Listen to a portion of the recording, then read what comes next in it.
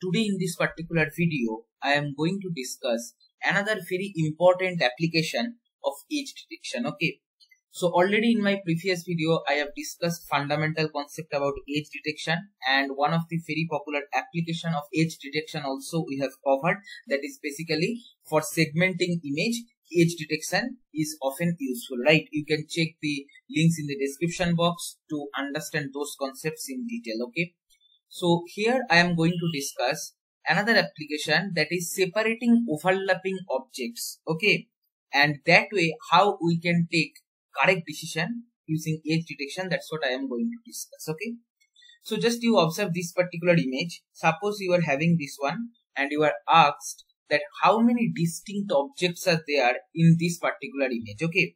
What will be your answer? 1, 2, 3, 4, 5 and 6. Right? 6 distinct objects are there. So answer is 6. Okay. Now you just think what we should apply to get the total number of distinct objects or isolated islands. So for that, what we do, this is in color format image, that is RGB image. From there we convert that to grayscale, and from that we convert that to binary. And if you see this binary image, here we basically apply BW label to get the number of distinct objects, right? Now because this particular rectangle and this particular square are overlapped on each other, that's why in the binary form they are coming as a single object, right? And now if you apply BW label on this, what you will be getting? 1, 2, 3, 4, 5. So you will be getting 5 distinct objects. But actually there are how many distinct objects? 6, right? Due to overlapping objects, the confusion is appearing, right? Now we have to sort out this issue. So for that, what we will do? We will not directly apply BW label on this particular image. Rather, what we will do? We will compute the edges for this particular image. Okay, so if you compute edges for this particular image, you will be getting this kind of shape beautifully. Edge detection will be working because here in between foreground and background there is sufficient difference is present. So edge detection will be almost very clean. Okay, now you see here these borders are there, right? Here those are not present, right? So what we can do, if we do XOR of this particular image and this particular image, what will happen in this region, okay, where edges are coming, here also that part is white, so both are 1 basically. If in XOR both are 1, so that outcome will be 0, right? So if you apply XOR between this image and this image, you will be getting this image, right? And here you see in between rectangle and this square, there is a perfect boundary line coming, right? And that's the beauty. Now if you apply BW label on this one, you will be getting 1, 2, 3, 4, 5, 6. Because in between rectangle and the square, due to application of XOR operation between this edge detected image and actual binary image, what we got? We got this particular boundary line, which is helping us. And this is the way you can take proper decision on distinct objects if they are overlapping. Okay. So edge detection in this case is coming out as a very helpful tool, right?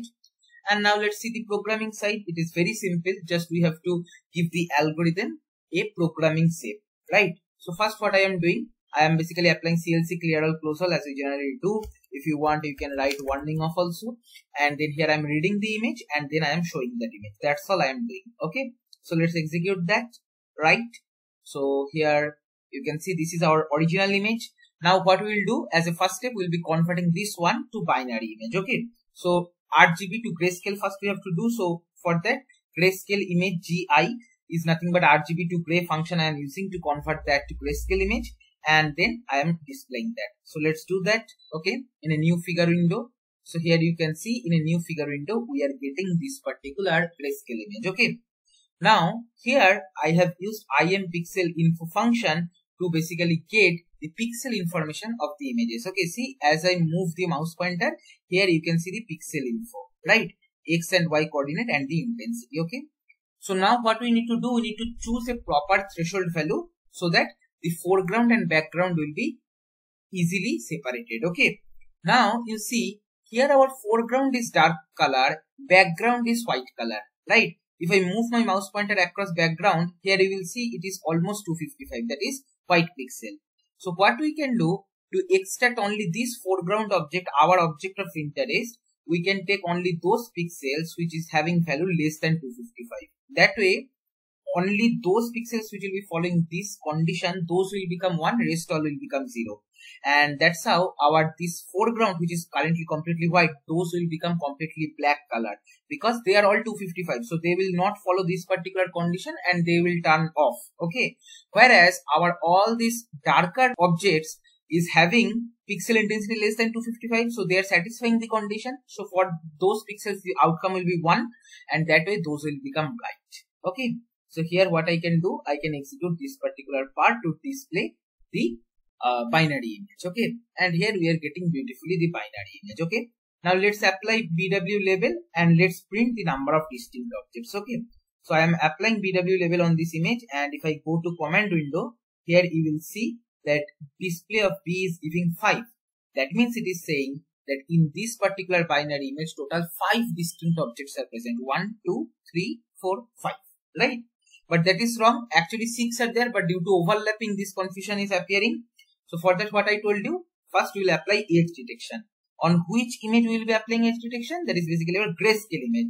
That is our, on this particular image, we will be applying edge detection, and any edge detection we will apply because it is little bit advanced. It apply lot of operations in the back end, not only simply gradient based approach it follow, right? And you can understand easily on this grayscale image, edge detection is not a very difficult job, because here in between foreground and background, very good amount of intensity difference is present, right? So here what we are doing, we are detecting the edges and we are displaying that. Perfect. Okay. So let's do that. So if we display, here we are getting this kind of image. It is almost correct, but here a little problem is there. If you just observe this particular place, if I just zoom this particular part little bit, here you will see that here gap is there. Okay. And that is basically making a problem. Not only that, here also you will see a small gap is there. These places are not connected, right?